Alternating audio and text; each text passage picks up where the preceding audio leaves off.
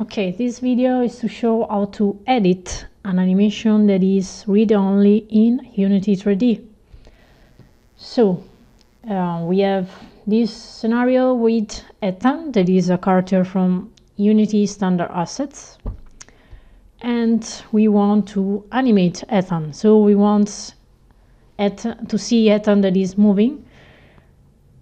And the first step will be to create an animation or download an animation and to create an animation controller. So, for example, we can create here animation controller. We can call it test Ethan. Double click to open it. Is this one in the animator window. And here we can have a state machine. So each state is an animation. For example, I have some animation here from Mixamo. We can use this one and drag and drop this animation here. So the first state will be the animation of Ethan that is looking around on the left and on the right. Okay, we created the animation controller. Now we have to associate the animation controller to the character. So here we have the animator and we select test Ethan animation controller. Doing this, we have linked the character to the final state machine of the animations.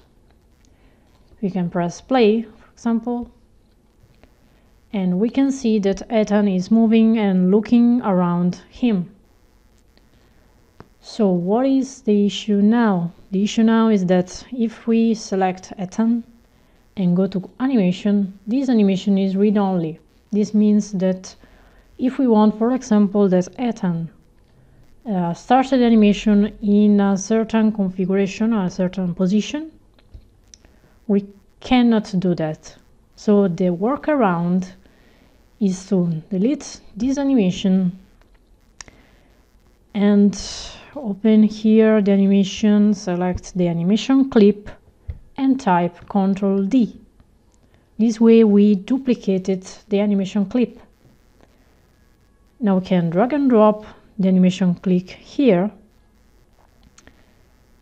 and see that here the animation clip is editable, so it's not read-only anymore, and we can edit it. For example, we can say that to record it, we type on record and look at the initial position. We want that the initial position is like this, so it's a little bit different. And we finish recording it. So we edit the initial position in the first keyframe, okay? And if we press play, we can see that the initial position is quite different. So let's do it again. Select the first frame, type 1. Stop recording it and press play. Okay, so this way you can edit all the animations that are read-only, for example from Mixamo or whatever you want.